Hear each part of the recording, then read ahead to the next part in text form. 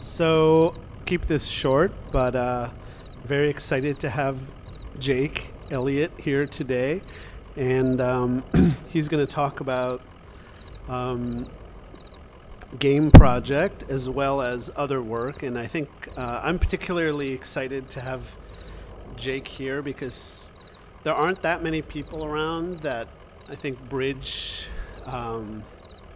media art and music and games, and the things kind of merge into each other. You see a lot of separation between indie game culture and art culture, a lot of sometimes animosity and mutual suspicion, and I think it's important that there's people around who embrace both worlds and kind of dispel the tension that I feel sometimes between those worlds and bring aesthetics and sensibilities from one world to the other. So I'm excited about that.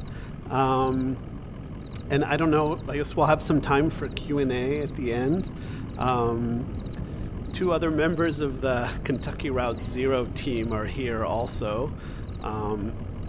So I think that would be exciting. So Tamas and Ben, right? So maybe at the end they could come up for a Q&A and such. And we're also doing a workshop on Thursday with Jake and Tamas in the Game Lab, where they're going to open up some of the behind the scenes of how Kentucky Route Zero was made and how it works. So for anyone who's a maker and wants to see a little bit of the workflow and how they work on stuff, I think that will be really enlightening. So that'll be from 12 to 2 on Thursday. All right, so help me welcome Jake.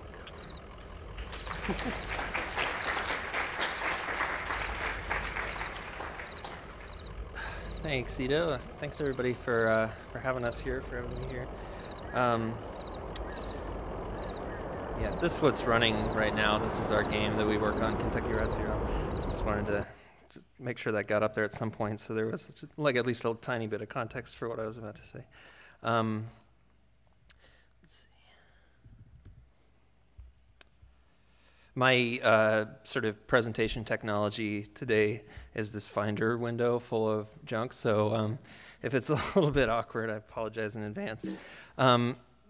So this evening, I guess I wanted to talk with y'all a little bit about Cardboard Computer as a collaborative project, as a art collective or an art-making project that has pre-existed the existence of the game Kentucky Route Zero that we're working on now, that we've been working on for the last 4 years or so. Because this project really started about 10 years ago when Tamas, Kemenczy, and I met in art school at the School of the Art Institute of Chicago. And, you know, I think really a lot of like what goes into Kentucky Route Zero can be pretty easy, or it's easy for us, I think, to trace it very naturally to some other kind of earlier work that we were doing that wasn't really in the context of being a video game at all. So I just have a sort of a slice backwards, or sort of a trail backwards through some of our work. And I want to look at a few different themes that came out in some of this early work and how they manifest themselves now in Kentucky Route Zero.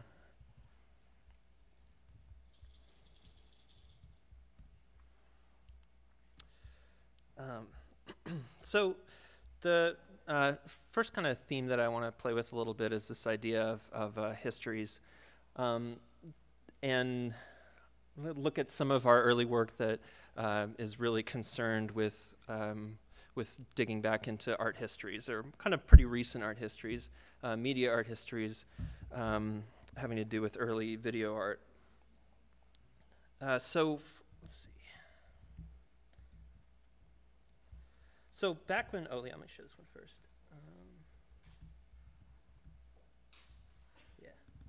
Tamas and I first met in this class at the School of the Art Institute of Chicago that was taught by our friend John Cates. This class is called Prehistories of New Media. So this was kind of like a introductory media art histories class that studied early video art, conceptual art, stuff like Saul LeWitt, that would kind of, that could be read as kind of like presaging digital art and software art. So for example, looking at the kind of instruction set drawings and sculptures of Saul LeWitt as kind of pieces of code or something like that, presaging work in the 90s that like net artwork and software artwork that was about like executing software as a sort of material. It's like looking at these instruction sets as materials. Also looking back at Fluxus art, instruction sets and kind of like instruction games from Yoko Ono and folks like that in the 60s. And this class was taught by our friend John Cates, who also had this project at the time called Critical Artware, which I had open here. This is a kind of like weird, super lo-fi representation of what Critical Artware was. But Critical Artware was a group, sort of art historical group that was invested in doing interviews with early video artists, talking to folks like Jane Veeder and Dan Sandine and other folks, a lot of whom were based in Chicago, who had been making video art in the 70s and the 60s, 70s, and 80s, and were still kind of around and working. Some of them, like Dan Sandine, worked at UIC and continued to work with. Oh, so Dan Sandine made this kind of really cool early analog video synthesizer. Let me open that up here. Okay.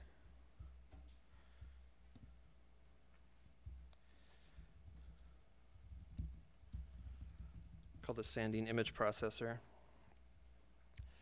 which looked a little bit like this. So here's Dan Sandine.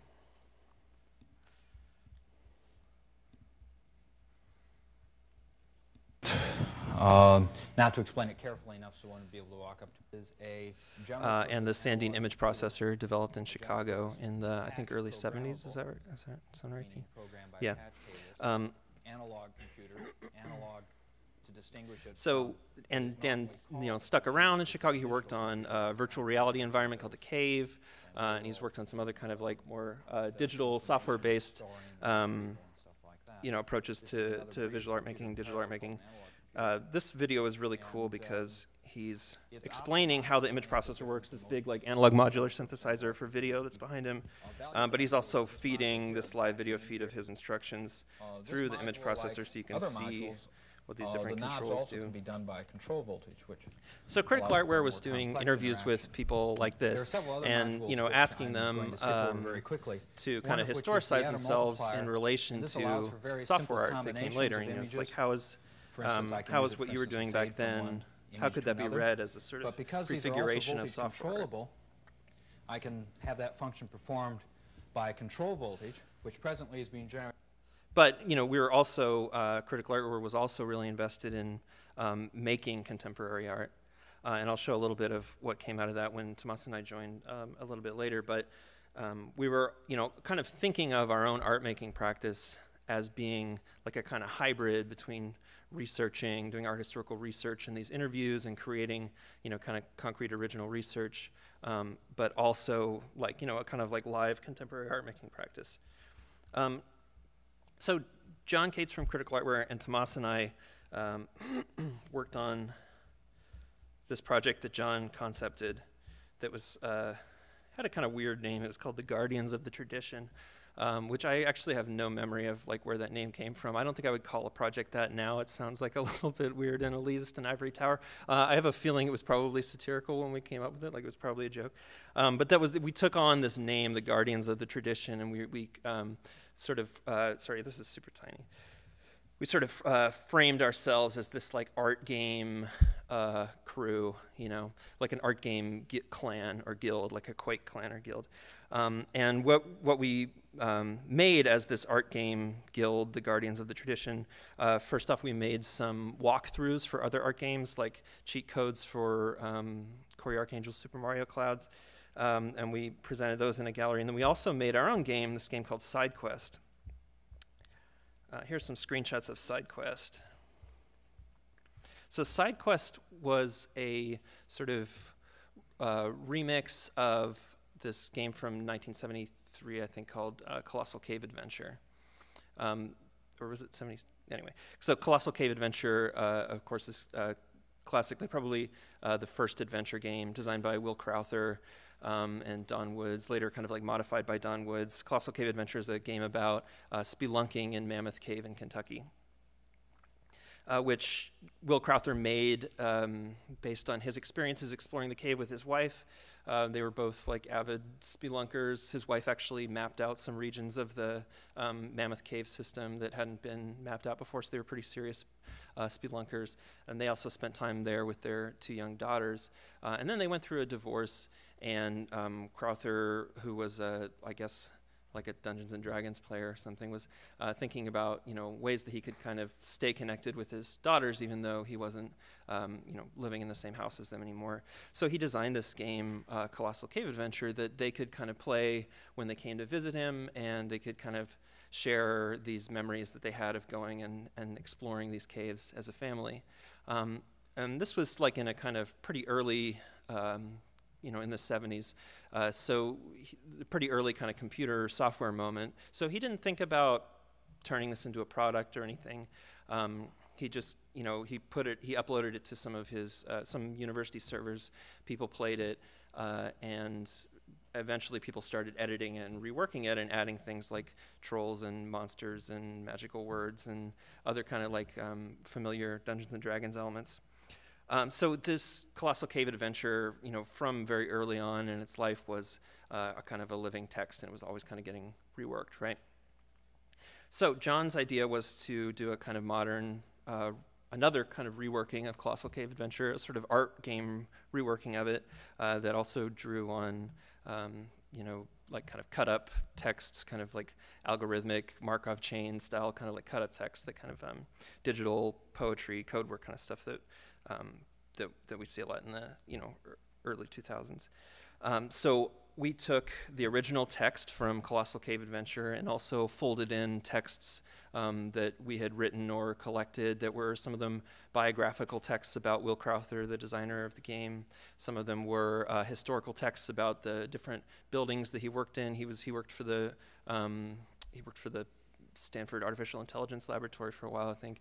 He worked for some of these early kind of like military contractors that were building the technology that kind of formed the basis of the internet. So we took, kind of wrote or collected texts like that to fold together to make this kind of like weird cut up interactive fiction piece. And this this game which we made with John in 2009 sort of stuck in our heads, in Tamas and our heads. Specifically, the subject matter about Mammoth Cave, this kind of like weird magical cave in Kentucky that was the site of the first adventure game. It's the largest cave system on the earth, as far as we know, and just kind of hung around for a few years. Until we made Kentucky Route Zero, which is set in the same location, which we kind of knew from the beginning, since it sort of originated, the germ of it was in this art historical project, kind of knew from the beginning that it had to be, it was going to be by its nature kind of really concerned with its own position in history and with the history that it was drawing on. So I want to show you a little bit from Kentucky Route Zero where this connection with Colossal Cave Adventure is really explicit.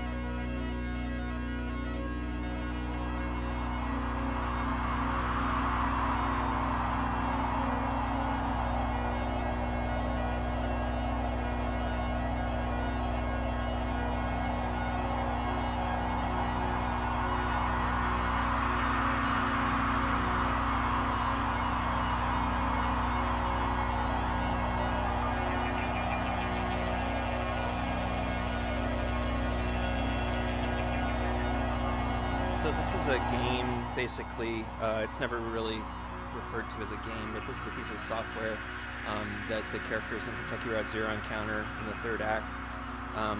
The software is called Xanadu, and ostensibly it's a document of some things that happened to some other characters in the game, maybe 20 or 30 years before Kentucky Road Zero set. But what it actually is kind of materially is yet another remix of Colossal Cave Adventure. So this text, "You're standing at the end of a road before a small brick building, around you is a forest," is an exact lift from Colossal Cave Adventure. And actually, as many of the room descriptions as made sense are direct lifts from Colossal Cave Adventure.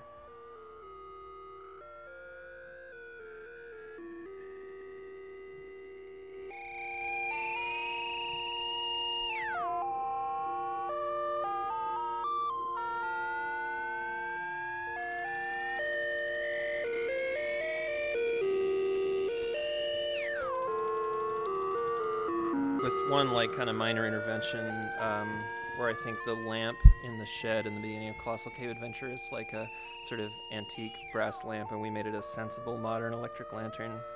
I don't know why the original was too iconic or something. We wanted to just make a little edit there. And then the machine that you're playing all of this on is a sort of it's also a little bit of a historical edit. It wouldn't be the actual machine that Will Crowther would have first run Colossal Cave Adventure on, but it has this really cool looking monitor. So we went back a few extra years just so we could use this monitor. The music that Ben composed for this scene was performed on this modular synthesizer that you can kind of see in the background. It's also of a similar vintage, the EMU modular synthesizer. You can see it behind probably actually not in this light, but there's an accurate reproduction of this old modular synthesizer behind the teletype machine. Also, so when you play this scene, you're playing a few different characters who are kind of watching the person who's in charge of the typing, and you give him suggestions about things to try typing. In classic interactive fiction form, a lot of the things you might think to type, the parser just completely doesn't understand and barfs back some confusing error to you. So I actually sourced all of those error texts by typing these phrases into the original Colossal Cave Adventure also to get the correct error messages back. So this is kind of playful negotiation here with whether we're going to be historically accurate or not, and which aspects of the experience we want to be accurate historical portrayals and which ones we want to kind of take a more poetic approach to sort of recreating. Let's see, another scene where we're kind of portraying historical, important to us historical moments here is this scene. It's also in Act 3, where you're driving around through the cave and you encounter this kind of weird van, and you play as the dog in the scene.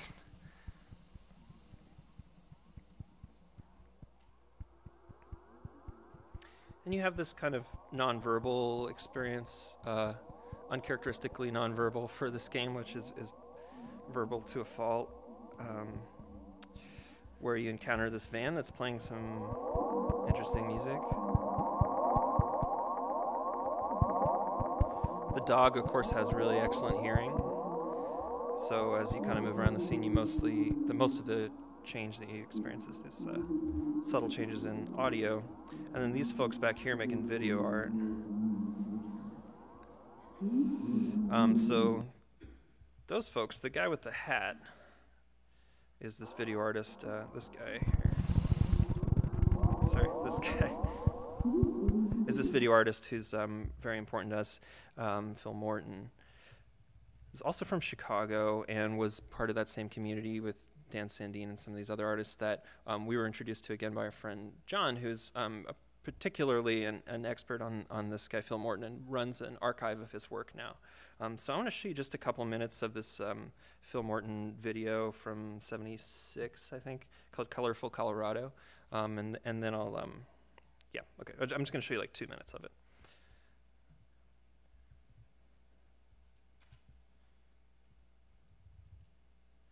Let's see. Mercy, we wanted to do some talking, so we thought cross-eyed would be a lot better about it. Yeah, 10-4. Okay, well, we're going to be gone getting in here to Denver in a little bit.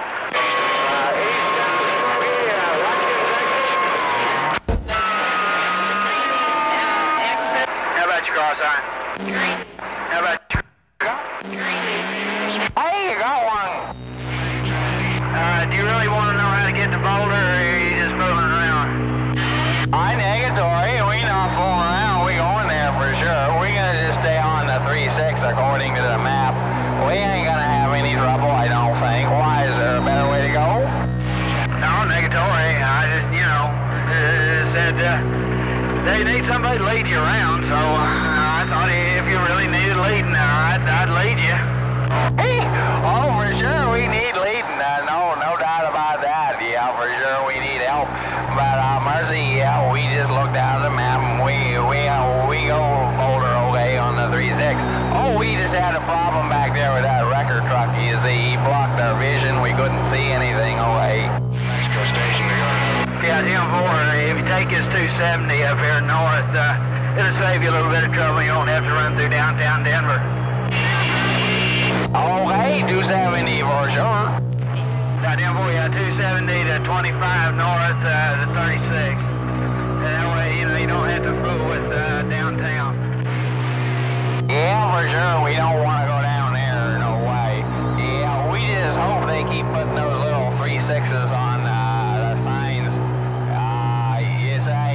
We say on the 270, right? Yeah,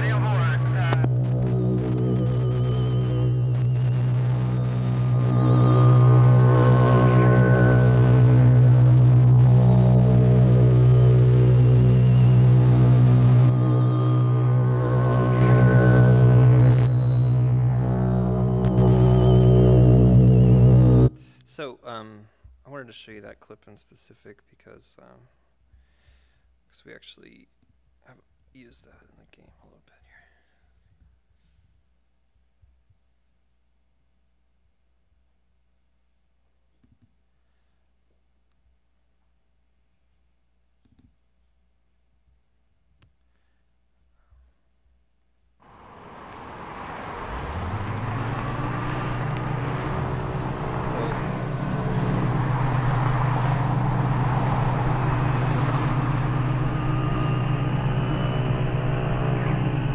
We actually use the soundtrack of that video as the sound of the engine for the truck because it's moving around. It's a little bit hard to spot, but I think part of what we've taken from Morton's work and used in the game is just this really spiritual relationship to the road, and a lot of his work is about him out in this van, or some of his most interesting work for us is about him out in his van and the sort of spiritual nature of that experience for him, or kind of psychedelic nature of that experience for him. Let's see. And then there's one other kind of one other kind of pretty clear art historical shout out or intervention in the game, which is in this is the first interlude of the series. So the game is 5 episodes, and then there are these small interludes in between each episode that are sort of detached a little bit from the rest of the game. And in this one, the first one is called Limits and Demonstrations, which is set in an art gallery. We have this piece, which I forget the full title of it, overdubbed Namjoon Pike installation in the style of Edward Packer. So this is a piece where we imagined what if one of the characters in the game's artist named Lulu Chamberlain, what if she was friends with Namjoon Pike and Edward Packer, who is an early choose your own adventure author, and they kind of made this collaborative work that's like a mashup of their various styles. So the original piece here, let's see if I can find it.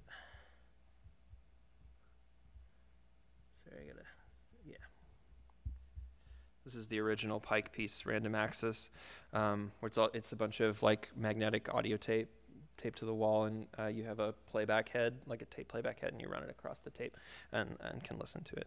So we were imagining, if Lula had taken his piece and recorded over each individual strip of tape some text and turned it into like a choose your own adventure story that you can navigate with these characters here.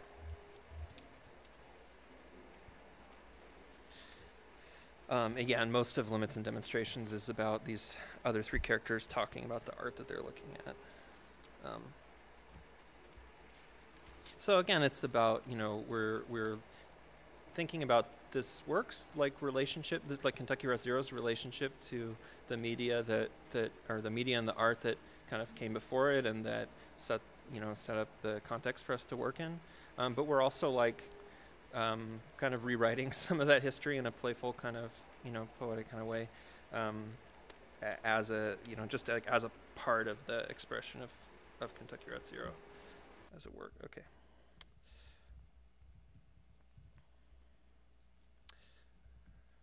Oh yeah.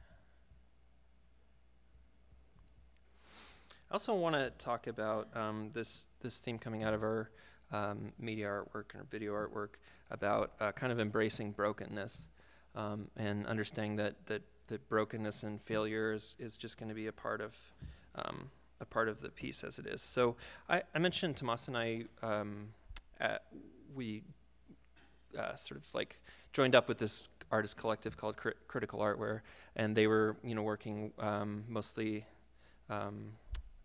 like looking at mostly looking at this like early video moment, right, from the 60s, 70s, and 80s.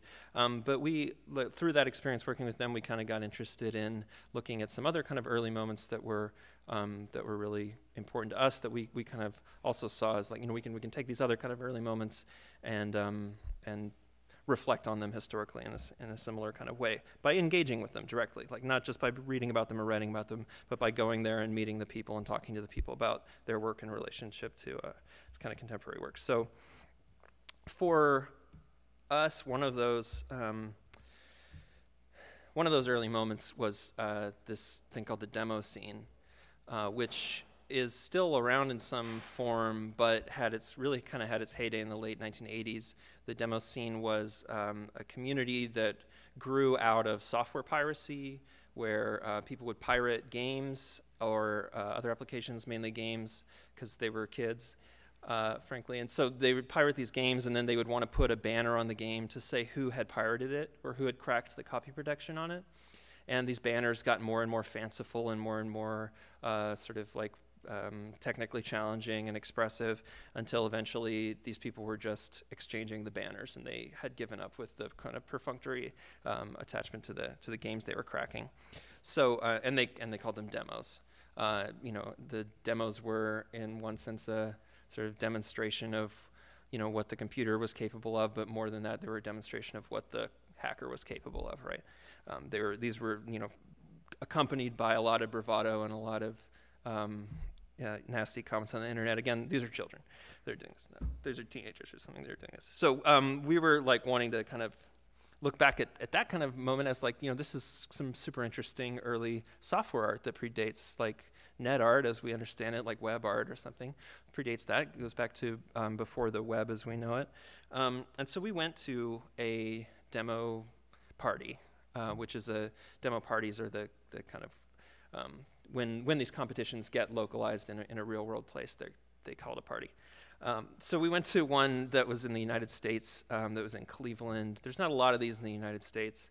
I don't know if there are any now, but this one at the time, Block Party, was in Cleveland. And we weren't there to represent critical art. We were there to kind of explore the demo scene and kind of like start talking to some of these folks about their practice and start thinking about how we could do, how we could maybe approach some work like that. But we didn't go there with anything in mind.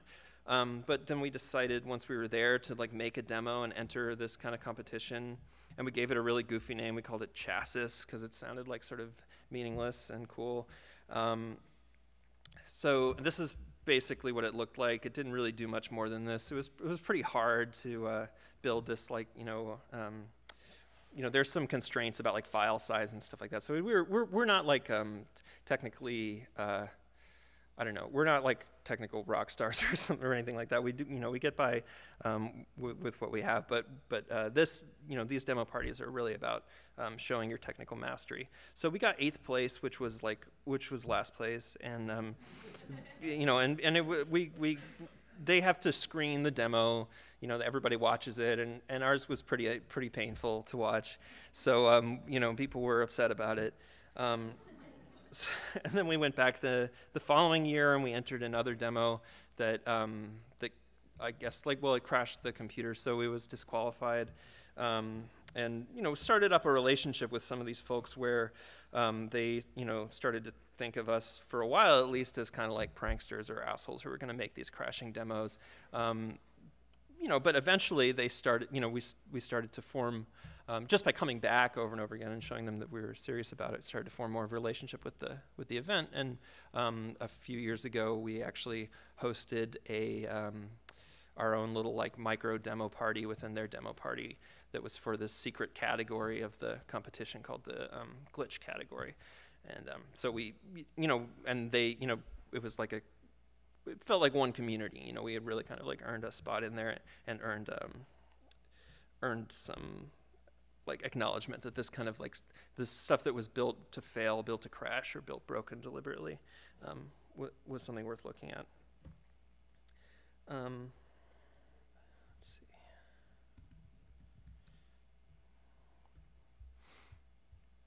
This is some, this Zoom is really confusing me. Okay, this is some work by a group that Tamas plays with called Arcane Bolt. That is I think it's super interesting work, but it might be interesting in the context of this talk to kind of bridge the gap between some of this psychedelic video art and what I'm talking about is broken work.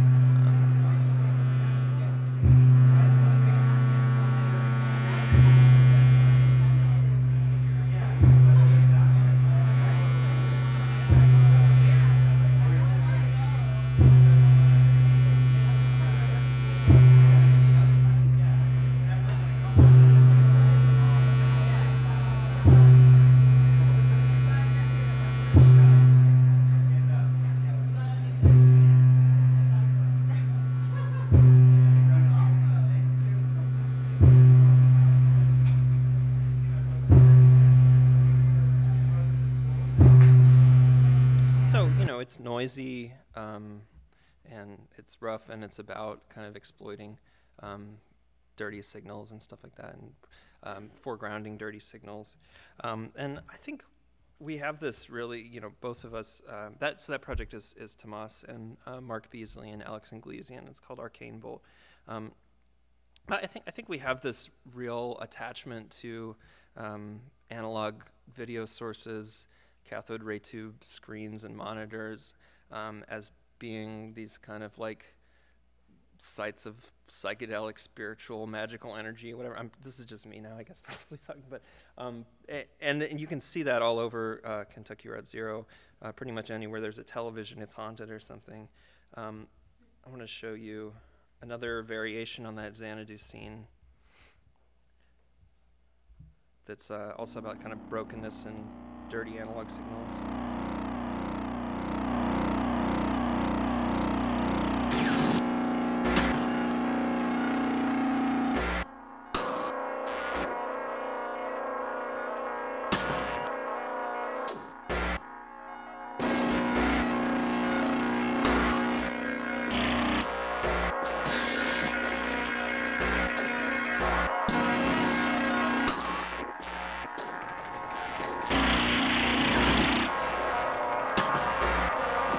This is the same machine, right? But this is when you first encounter it. It's broken. You have to repair it, or whatever. You have to intervene. And it was kind of we built the sort of clean version of it first with all the content in it, and then we went back and broke it basically, which was a really pleasant, really kind of liberating, fun experience. But also, I remember there was a moment. Near when we released this, where we sort of realized this is really noisy music, this is really pretty loud and unpleasant. and that we were going to ask the players to listen to a few minutes of this. We sort of like had to check some of our expectations, but it was, you know, I'm glad that we stuck with it. It was, you know, it feels good to put some of that material out on Steam or something, and put that material in front of people. Whoops.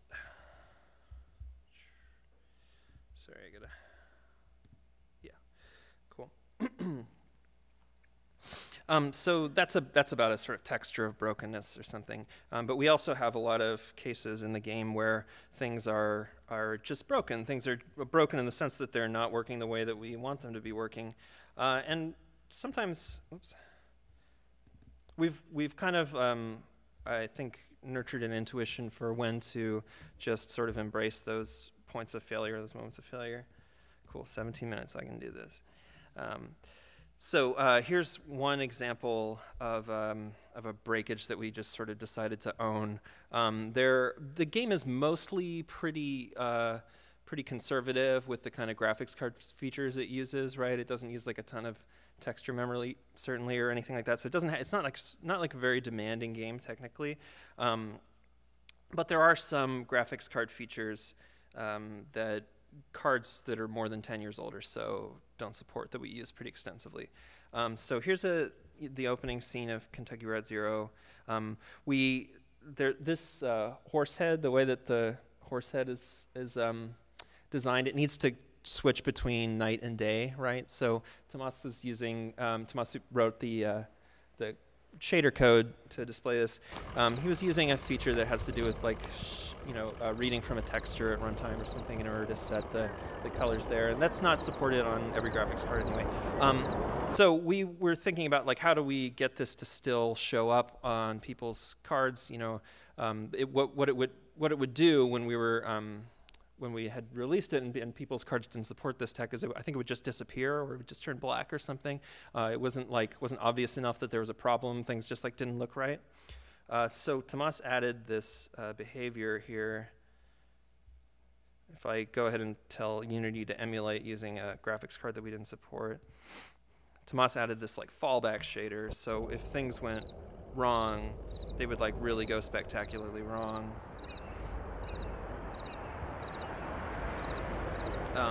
And so this had two benefits. One, a lot of people would see this and just like be cool with it, which is fine by us, or they would see this and say, that is wrong, like it's not black, it's not gone, it's wrong.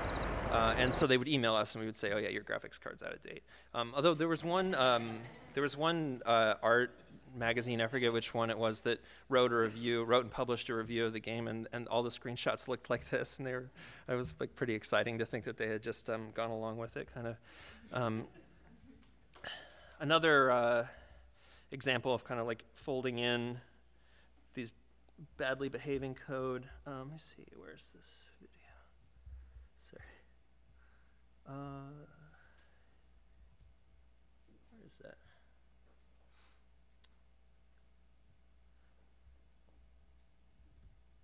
Oh, well, let me see if I can. Sorry. Okay, I may not be able to pull this up. I'll just show you in the editor what it looks like.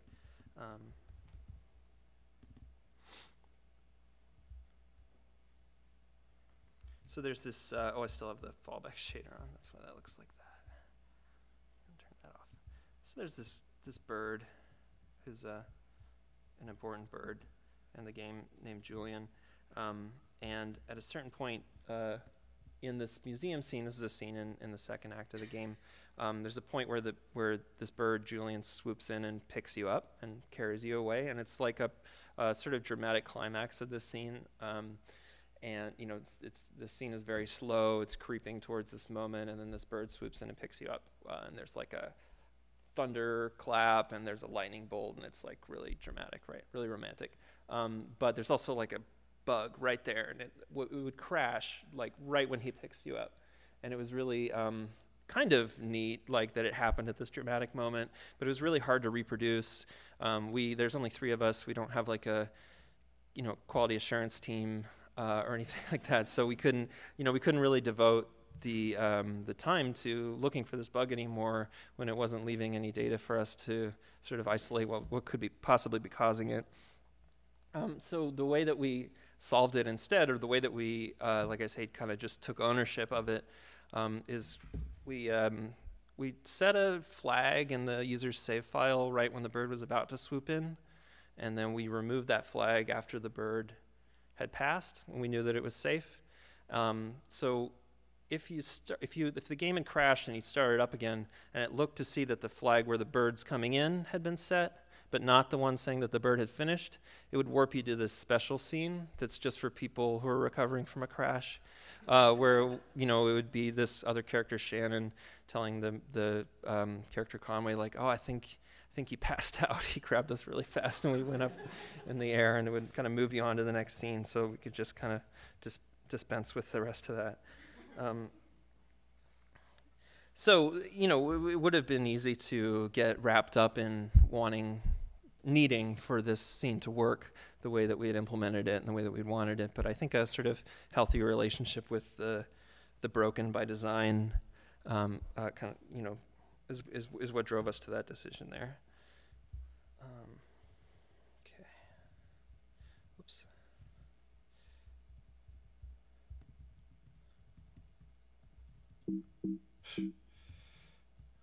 Sorry. Oh, you're right. More than you ever wanted to know about my file system.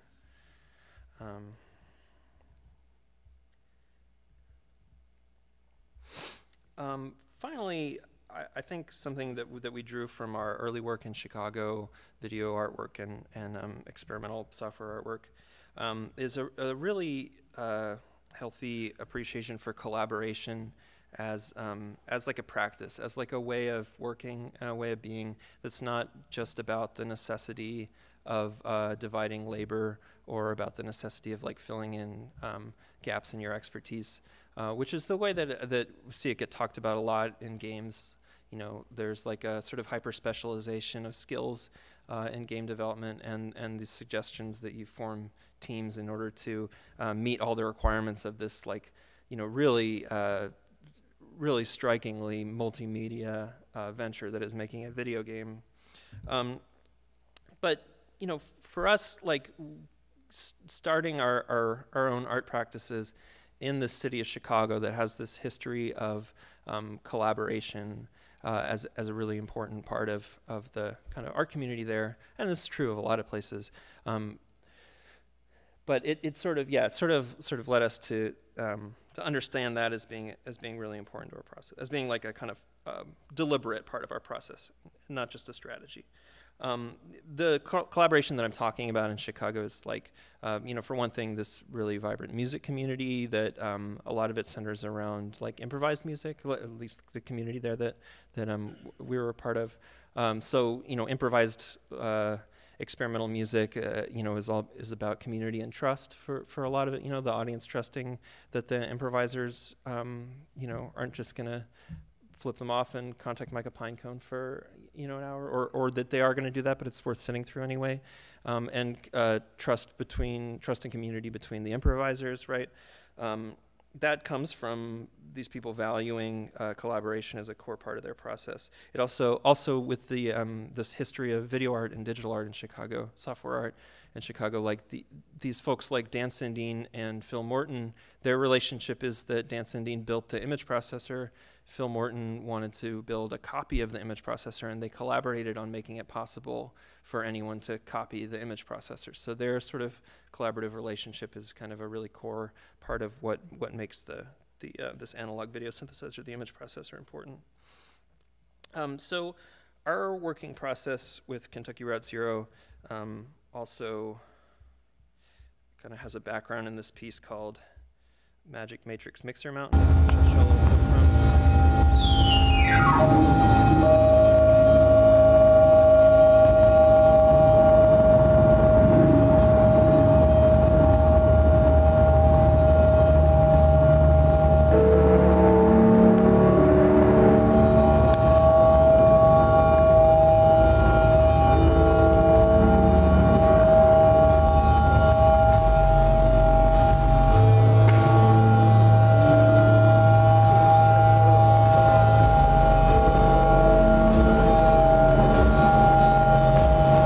So this was a sort of hybrid performance installation piece that we did in Chicago in, I think, 2009. So, there's Tamas, there's me 6 years and 60 pounds ago, and this is Mark Beasley, who Tamas works with on Arcane Bolt.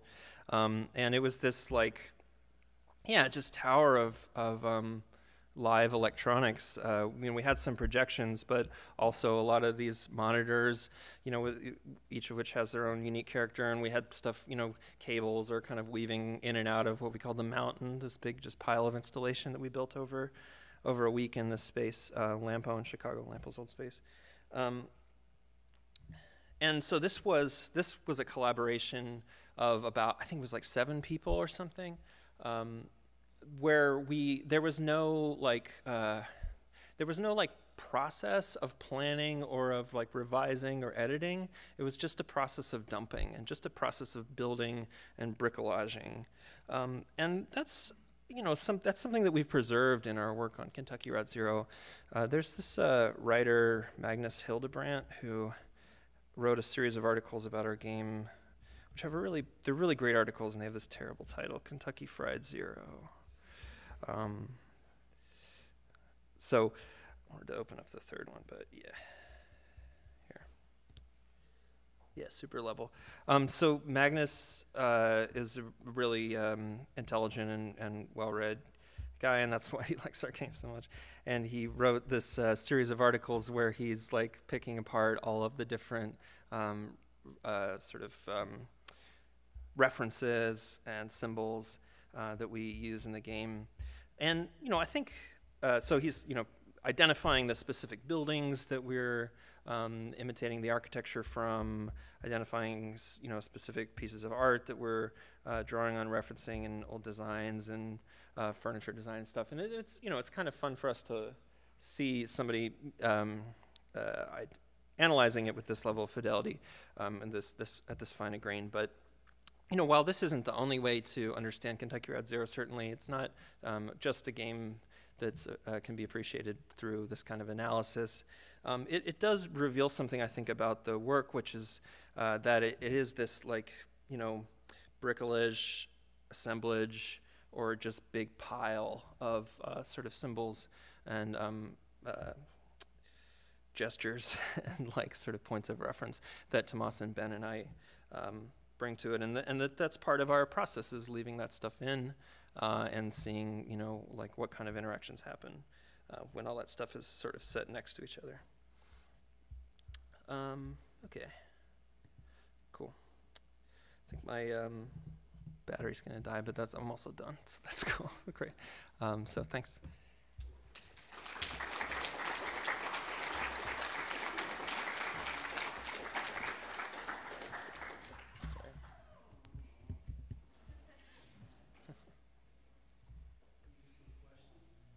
Yeah. Oh, sure. Okay. Being from Chicago, What's that? I wonder if anyone has been influenced. The images you make compared to other Chicago artists like Jim Nutt. Oh. I wonder if anyone has been influenced by him, or Joe Zucker. I don't know in the games, if that's the case, but I mean, yeah, absolutely in the art community more broadly in Chicago. But not in the game. I don't know. Yeah, that's hard to say. It's not something that we're looking at, except that Jim Nutt stuff, and that's really celebrated in Chicago, so we're seeing it. But it's not something that we're looking at as a yeah.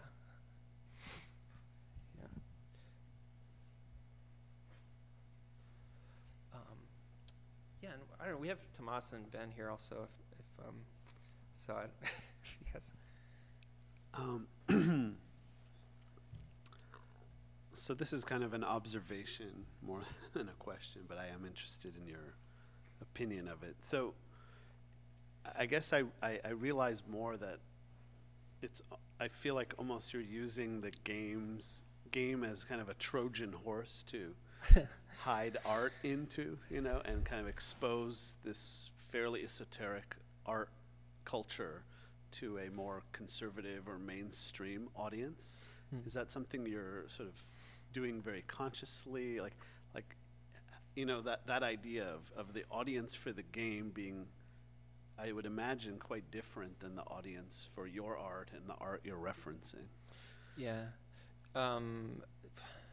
Not in like an adversarial way or anything, but not like, but I think,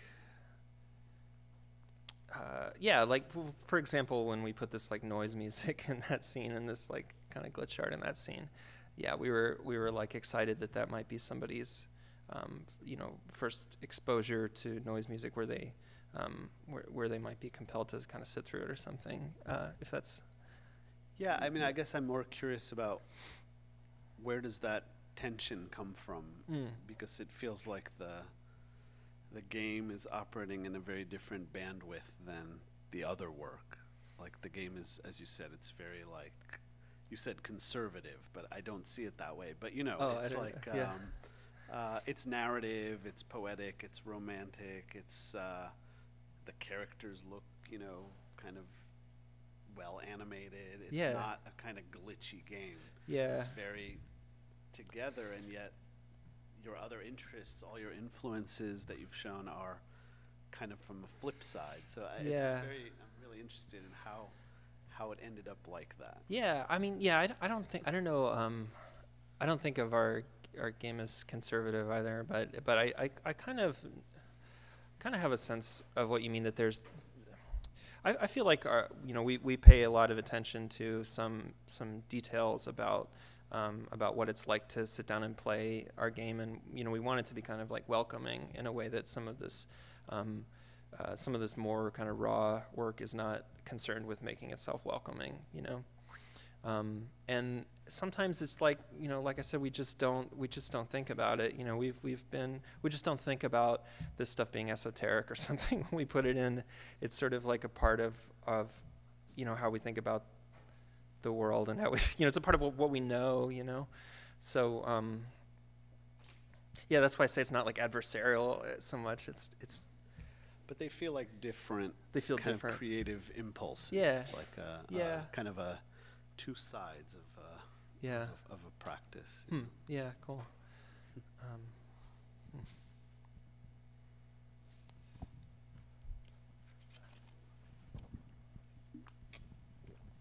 So I noticed that there are like so many, I guess what you're saying, like so many layers of, stuff that you really put into this game, whether it's like the visuals, the sound, just like the attention to detail in like every like scene in the game. You're like pointing out like, oh, that's like a synthesizer based on, an actual one, stuff like that. How do you, like when you're working on something like this, how do you know like this is done, or like this needs more detail, or this is missing something? Like where's your sense of, completion come from? Or like this, I think it's about this mounting sense of panic as it goes longer and longer before we've released it, and then just this is a war between two anxieties, and it's not so pathological as that, but it there's not like a clean cutting off point, I don't think, for a lot of this, there's always, right, there's not a clean cutting off point. There's a sort of tipping point maybe where it's like, where it starts to feel like it's enough, but it could be more, but it's enough that it's going to be better to release it than it is to hold on to it. What do you have any?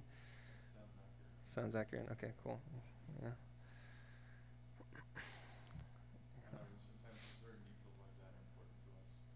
Yeah. We do kind of prioritize stuff that like some detail, like making sure this modular synthesizer that's kind of in shadows in the background is accurate, and if we have to spend a few days making sure it's accurate, that's sort of a, that's one of the great things about being, it's one of the most valuable things about being able to work in this mode, for us, I think, is, just being able to decide what's important, like a nice menu, or a menu that's not just like yellow text on a black background, is not important right now, but this accurate modular synthesizer is important.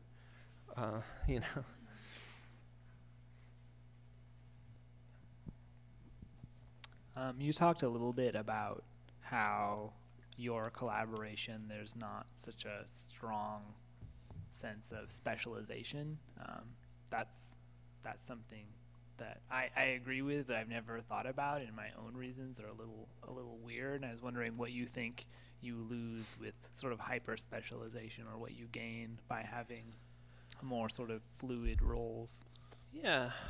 Well, I think, yeah, I mean, anytime one of us can like cross between things that we're working on, the kind of multi-vocalness of it, it really benefits from that. Like, and I mean, just like having, like, there's some parts where like Tamas like wrote some text, that in the game, I write most of the text, but there's some parts where Tamas wrote some text in the game, and it's like really, it just like makes it, enriches the voice, I think, just to have like, have that variation in there. That, and also, I think what I wanted to really say about specialization is not that specialization in and of itself is a bad thing, but the kind of utility of specialization is what I was saying. That's a sort of limited idea of what collaboration can be.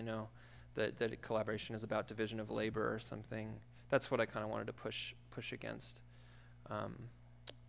And yeah, so our work is like in some ways kind of specialized, for sure. Like Tamas does all the art, and I do most of the writing and stuff like that. Kind of falls into those roles, but also like being able that both of us can write code. That's like a really important part of how the game is what it is. That Tamas can be making the art, but then also programming the camera behavior at the same time that he's modeling the environments. That's really important.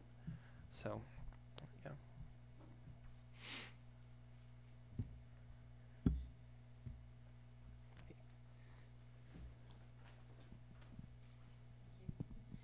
Can I ask a little bit about who your ideal player is, and I want to kind of get at motivation. Like you tell this sort of very touching story about the Colossal Cave game, which was designed for his daughter, and I was just wondering what motivates you as a group to produce this work. Yeah, I mean, I think we imagine a player that's just kind of taking their time and and listening and exploring and being playful, being kind of open and playful. It's hard to,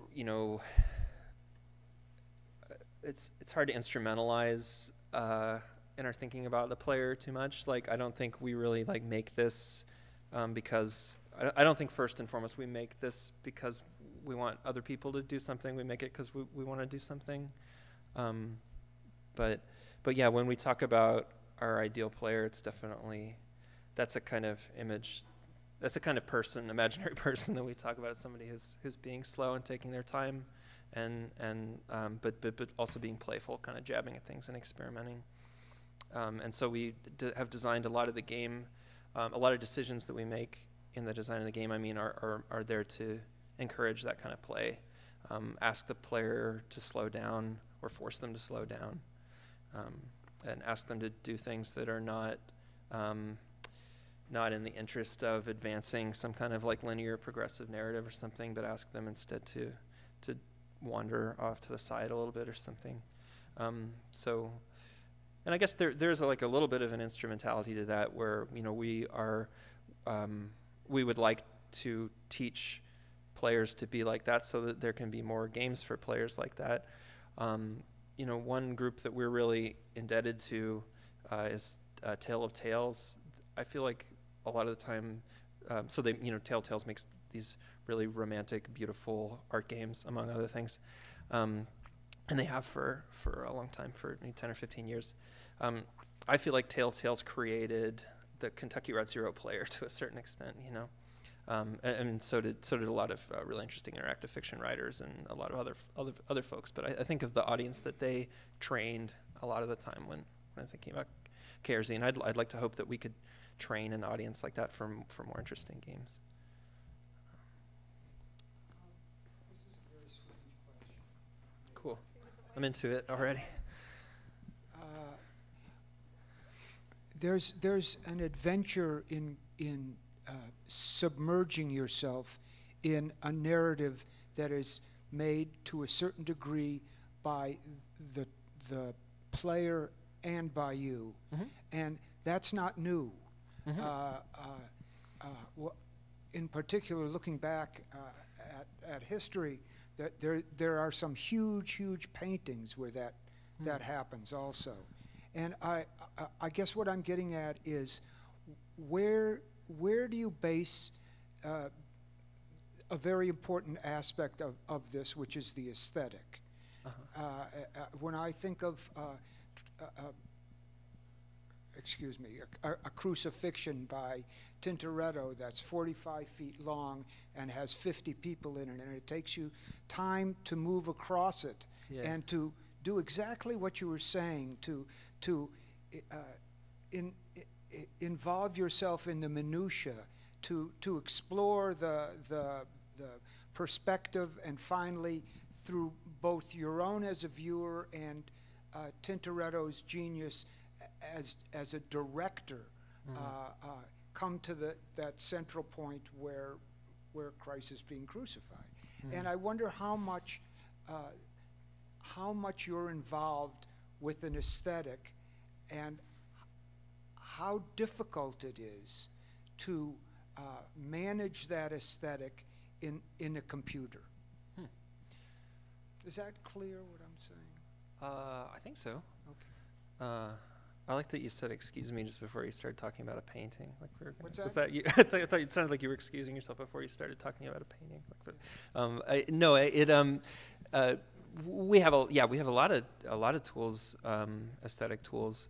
You know, when making a game, definitely like the visual as a field is one, but also, you know, we have control over the camera. So a lot of what I think Tamas does really well to kind of build this direction through a scene is working really closely with the camera and the space. So Tamas is designing the camera behavior and the environment, the architecture, or the environment at the same time.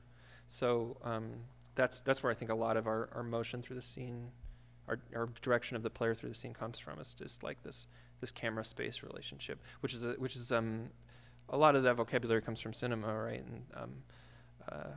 And which Tamas could speak to better than I could. But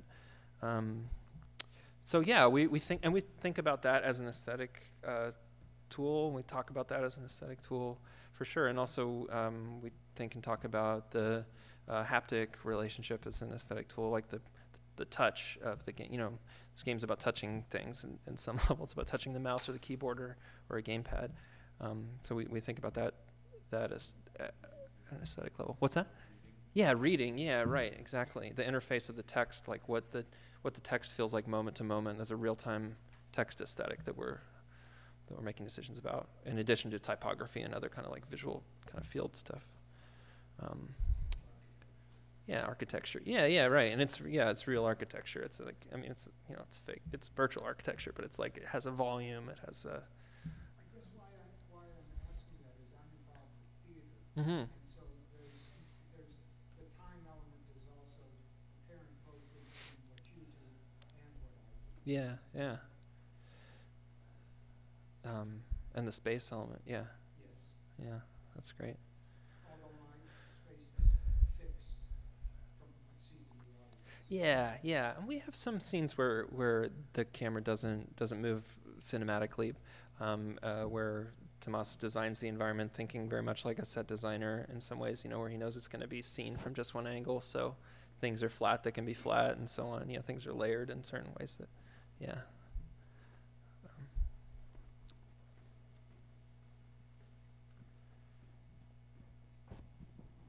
Hey, I'm really interested in what you said about brokenness having this magical quality.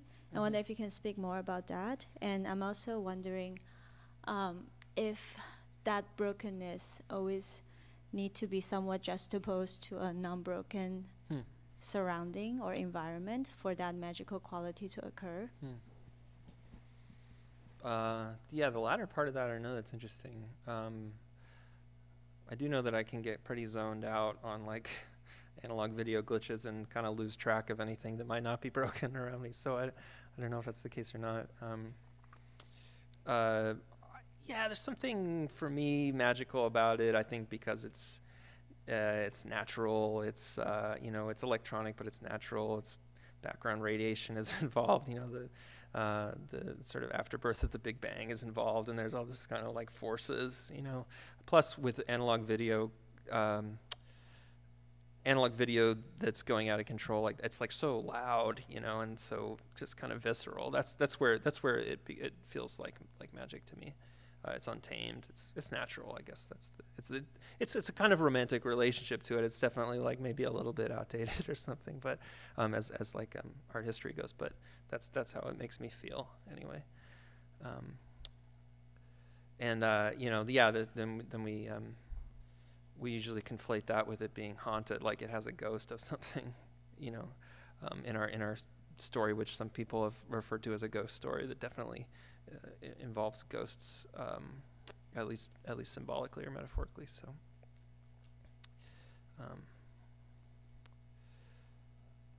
yeah.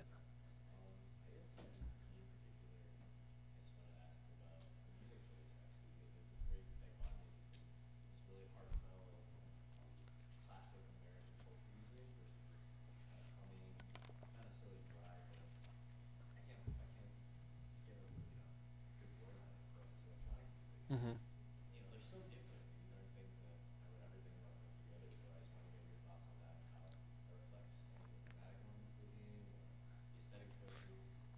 Yeah, well, I mean, so we got so we started working with Ben here, and we asked. I met Ben in school also, and we asked Ben to, knowing that Ben had done some work that's at least somewhere on the spectrum of this kind of folk music that we wanted to record. Asked Ben to record those songs and then also to write some original music for it. And so that's I think comes from what Ben does. Like that music is kind of what Ben does. That experimental electronic music, that ambient music, and it has a similar. It has also a kind of like natural quality to it. It's this analog synthesizers and stuff also has this kind of unstable quality to it that I find fits really well. What do you think, Ben, about those two together? I think it might have to do with like intentional or unintentional strategy in support of building a world and like a sense of place. Oh, sure, yeah. But also not locating it specifically in one time or one era. So like these like you said, these kinds of music that you would never think to put next to one another in the same world are put in the same world, and it's not a big deal. It's sort of just like taken for granted. It also, I think, has to do with the way that the different kinds of music function within the game. Like the kind of folk music is always coming from within the frame, being performed by these characters in the game, whereas some of the other music, the electronic music, is sort of functioning more like a film score, like sort of outside of the frame. And then also, yeah, this idea of like the natural and the unnatural, or the sort of like things that are very overtly technological coexisting with things that are very like overtly like natural, or like computers covered in mold and moss and mud or things like that. So that just like having those two things coexist in the game, I think, is an important thing. And yeah, I don't know.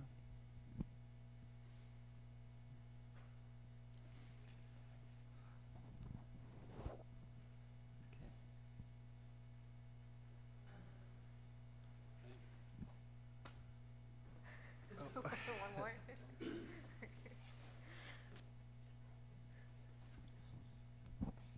Hey, sorry. I hop in late, so I hope this hasn't already been asked.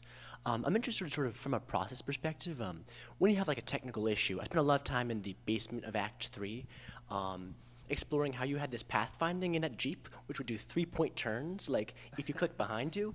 And I thought, like, how does someone, spend probably a lot of time working on this and still sort of remember what their story and what their game is actually about?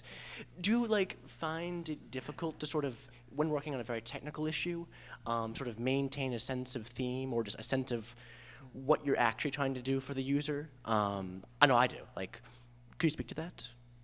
Well, do you have it? Tamas built that part. I wonder, do you have anything about that specific? Yeah. Want the player to have to think about driving. Mm-hmm. You know, just having Yeah. to picking something and go there.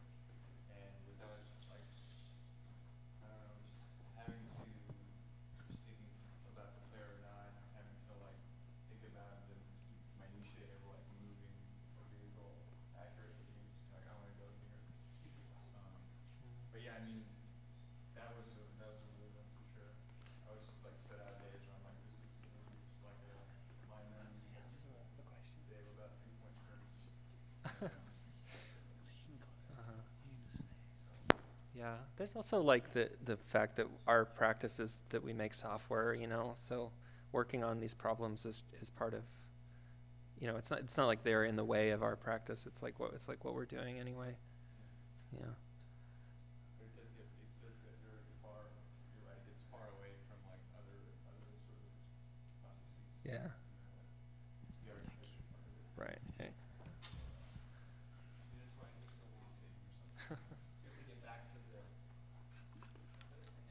Yeah.